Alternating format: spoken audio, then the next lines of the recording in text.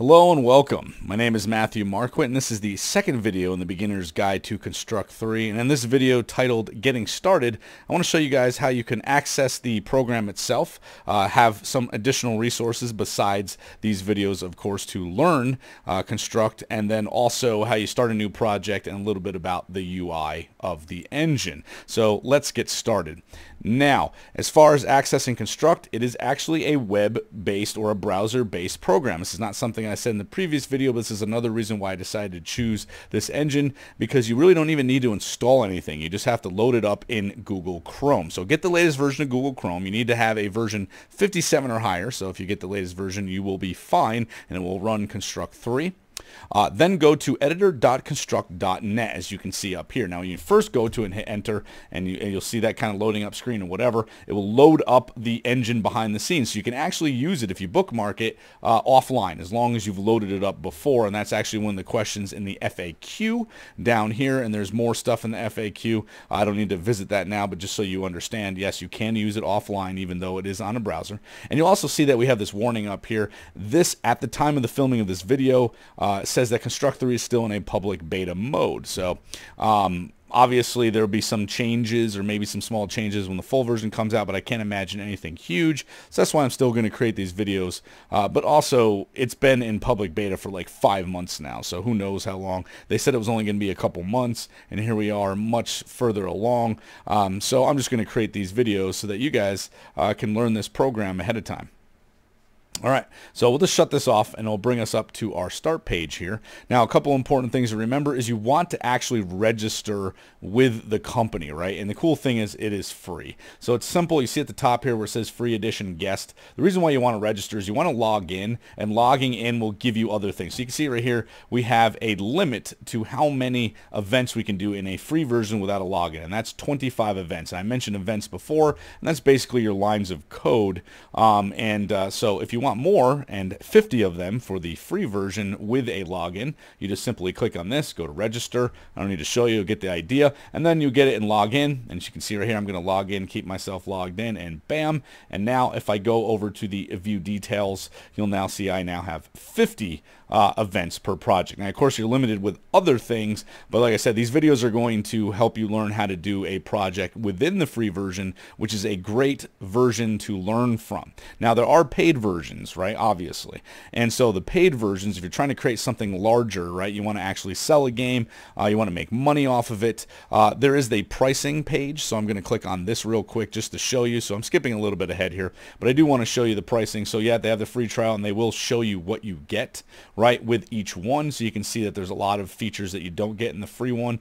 But once again, like I said, it's really great to learn. If you're a hobbyist or just an individual trying to make games, it's $99 a year, obviously at the time of this video, and $149 for business professionals. They even have educational versions that you can get with basically unlimited full access, right? So those are a couple of the options, but like I said, we're going to be using the free version throughout this tutorial series. Now, another major thing that you want to do once, of course, you've logged in, you created your account, and so on, I'm going to skip back to this here, right, is we want to enable pop-ups. Now, there's a couple of things that are important. We're going to click on here on the settings, and you can see over here in my notes, right? So we're going to click on the settings up here, and we're going to go down to settings, right, in Google Chrome. We're going to scroll to the bottom where it says advanced. Okay, and we're going to expand that out. Then we're going to scroll down a little bit from there. We're going to look for content settings, this section here. From there, we're going to look up for pop-ups. You'll see it right here. And inside pop-ups, you have a little section that allows you to choose which websites. So you hit add, and you can choose websites you want to add. Of course, add the editor in there, and you'll be good to go as far as the Google Chrome itself. But if you happen to have like an ad block like this also, so I have ad block plus, which is an extension. If you have something like that, make sure that you're on the site. I've already disabled it, but you can see right here, we can come in here and disable on site. So just remember to enable pop-ups either with third-party and, of course, the first-party pop-up blockers. Okay, so you want to make sure that that gets through. Now, as I said before in the beginning of the video, I also want to show you some other resources that can help you learn besides my videos. But we'll see here, of course, you have the official site, so there's construct.net. right? I showed you the pricing section right there. The other great thing is this splash or start page here, right? As we can see up here, the start page. The cool thing about it is it gives us a whole bunch of example projects that we can download and backwards engineer. You can open up, look at their events, look at their sprites, look at their animations, and learn how they did it, which is really awesome. I find that's one of my favorite ways to learn personally. But they also have other things, some tech demos, some other examples, templates, and so on. So this is also a great site to use to learn a little bit more. Now, as I mentioned in the previous video, my assets that I'm using, so we see the assets that are here, this is done by an artist, and I'm going to totally kill his name because I have no idea how to say this. Bilge, Kaan? I'm not really sure, but I found his stuff on the actual store for Construct, and we're loading it up here, and it's called the Super Platformer Assets. It's $7.99. Sometimes they have sales, so check that out or whatever, but $7.99 is not a lot, and actually what you see in my scene is just some of the sprites. I didn't even use like half the sprites he had. So he's got way more if you want to take a look at that. He even has what is known as the Super Platformer Engine if you're willing to purchase that too. That's a little bit more, $16.49. But this one will give you all of the stuff, including the events, to do things like climb ladders and use like mushrooms as jump pads and jump into water and other types of enemies that follow the player, and on and on and on, right? And so I have a lot more simple, you know, kind of example of things. And then the cool arrow effect that he has that I'm showing you, that was from this engine. So I definitely recommend that you guys support this artist and purchase those things. But other ways that you can learn is through 3 other resources that I found, and that is one, there's this guy named Jeremy Alexander. He's actually the one that created the water sprite that I use in the scene, so I wanted to put some water in the bottom, and he had a water sprite in there, so I'll give him credit for that too. But Jeremy Alexander, he has a YouTube channel, but he also, I believe he makes his most money through Udemy.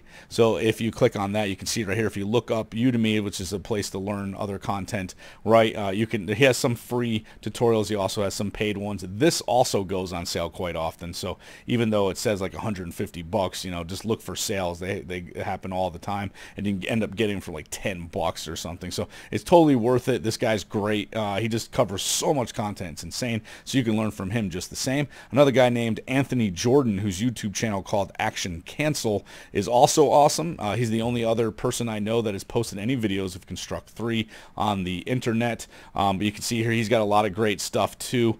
And so and he even shows you how to do like I said, different types of things. But he's just a brilliant artist, brilliant designer.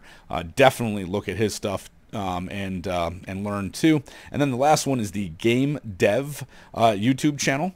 This one, they just have a series of videos that I'm going to pause it here because the music automatically plays, but they have a series of videos that don't have any audio, as far as I shouldn't say audio, but dialogue, so you don't hear anybody talking. They just show you how to do stuff. I learned a couple of things through them also, so definitely worth watching if you want to expand your knowledge on how to use Construct. So there you go. So those are some of your best resources, obviously, beyond this beginner's guide to Construct 3. Now let's talk about how we actually launch something. So I'm going to shut off all these extra browsers, and that's actually one of the cool things about this being a browser-based engine, right? Is you can open up multiple browsers, and I can have different things loaded up in different tabs. So that's really cool too. So you can open up something, you know, and if you've done something in one, you can copy and paste it into the other. It's just really awesome. So you know, that's another reason why I really love this engine. But if you start off here, and as I said before, when you first load up, you get your little screen here. You just hit OK, right? And obviously, if we're going to do a new project, I mean, it's a new project here, right? So we just click on the new project button. We can name it. Now what I have here is I have it, I'm going to call it the Final 2D Platformer. As for the class that I am building these tutorials for is the Final. So we're going to put in there the Final 2D Platform, and you can also choose a preset of kind of the layout that you want it to be. There's lots of different layouts to choose. We're going to do retro style. We're just going to leave the viewport size as is. We can always change it later. Right, and viewport is basically what you see, like the window itself that renders. And then you can choose the orientation that you want, is portrait or landscape, so either taller or wider. We're going to do wider with landscape. And then by automatically, if you choose retro style, it clicks on optimize for pixel art. But since we're using pixel art, we're going to have that checked, and we're going to hit create. So this will load up the scene here, and this is what the basic interface looks like. Of course, we can move these elements around, expand them, so on and so forth. right? So let's talk a little bit about what we're seeing here. Now, first things first, though, before we even move on with that, I do want to tell you a little hotkey in Windows that's great. If you hit F11 in Chrome, it does full screen mode. So you get rid of all the extra stuff, both on the bottom and the top of the screen. If you hit F11 again, it will toggle back. But if you want to use a little bit extra real estate, F11 is your best friend as far as that's concerned. Now, the other great thing about this editor is that you can have Cloud Save incorporated into it. So if you're using something like Google Drive, OneDrive, or Dropbox, you can do that. If you come up here to Menu, right, and we go to Project, you can click on Save As and choose Cloud Save. Now, I've already done this, and I've already linked it to my Google Drive, so that's why it's automatically loading this up. But it looks at my Google Drive, and it finds all of the Construct projects in my Google Drive and just loads them here. And then every time I save from here on out, it will automatically upload it to Google Drive. Now, of course, you can always download these things. We come over here, your project, and you save. You can even open them or save them. Like I can download a copy from it. I can save it to my local browser, so don't feel like you have to use cloud service, but it is pretty awesome if you do that. But of course, you want to log in to whatever service you're using.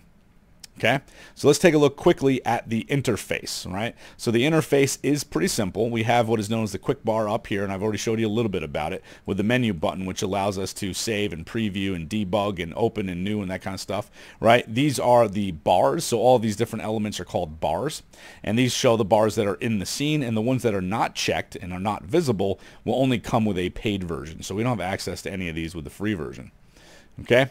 There's count setting, things like this, the store, some settings, help and about, and so on. Okay, now you can also save by using this button. We can, undo and redo with these. We can also preview our build by pushing this button, so there's different ways of previewing. Okay, you also have your debug mode, so you can see kind of what's going on behind the scenes. It'll give you some numbers on the bottom, so you can test things out, even if they're not visually being represented somehow in your scene, which is pretty awesome also. And then you have your little tabs. In this case, we have a start page, we've got a layout, and we got our event sheet. So I've kind of got this mushed a little bit, so if I pull it back out, you'll see that this pops up here. We don't need the start page, so you can always shut that off, but you do want to make sure that your layout and event sheets are still there. You can reopen them by clicking over here, right, and stuff if you've got them closed, but there you go. So that's your quick bar, right? And we kind of covered that real fast. And I mentioned this down here, but the default page, yes, is the start page. The workspace, so where you're working, is known as your layout, and your event sheet is basically where you code. And I put that in, of course, quotations because, yes, it's more of a visual scripting than pure coding. Okay, so in your workspace, when we see this, you see this dotted line here. This is basically your visual range when it loads up. So if you're playing on mobile or on the PC, that's what you'll see. That's the viewable area. The entire level spans this area, and you can see that these numbers are all set up in here. So here's the size and so on, right? But this right here, like I said, represents basically the viewport window, right? Or what's being rendered in the window resolution. Okay, now navigation's simple. Just got to remember middle mouse, or the mouse wheel is your best friend here. So if you just scroll the mouse wheel, you can kind of pan up and down. If you hold down Control and mouse wheel, you can zoom in and out. And if you press down mouse wheel, you can pan everywhere, not just up and down, but pretty much everywhere. Now spacebar will also let you pan, but I don't know why you'd want to press that when you're just hitting middle mouse for everything anyways. So it's up to you how you want to do that. So that's how you can quickly do some navigation, right? Middle mouse button, zoom in and out with Control, and then just the middle mouse button press down, right, and we can pan. All right, so what are the other bars that we have in the menu, obviously, other than this? Well, the other cool thing about some of these bars, and we'll see they're delineated by these little blue tabs, you can pull them off and put them anywhere you want. And it'll even give you a little preview, so you can kind of hover over these different areas, and it'll show you. You can even have them floating if you want, so it can just be floating, and you can move it somewhere else or a second screen. I'm just going to put it back. You get the idea, right? But here they are. The first one's Properties over here, and Properties allows you to, and it's context sensitive, but whatever you have selected, it will update. So you'll see that if there's any settings for your object or your thing, the properties of it will be here, and you can change those settings over here. Now your project tab is basically all of your assets, right? All of your stuff. So you can actually have multiple layouts. You can think of layouts as different levels in the game, or like one can be a splash screen, another one can be the game itself, and then another one's the credits. I mean, there's all sorts of different things you can do with layouts. The events, right? So you can actually even do separate event sheets, right? Even for the same layout, if you want, you can do that too. And then this is where you'll find all the other things, like when you import music and sounds, backgrounds and videos and fonts and so on, and any objects you create, any sprites you bring in. All the stuff you'll find here, and then you can drag it into the scene. And then the last two that we see down here is our layers and tile map bars. Layers are here. You can see there's two little tabs, so we click on layers, and then the other one is tile maps. We will begin to talk about those in additional videos. As you can see here in video 3, we will cover the background and tile map, so we will immediately get to that in the next video. So either way, hopefully this video helps you, really gives you a good understanding of the basics, how we can get started, and I will see you guys in the next video.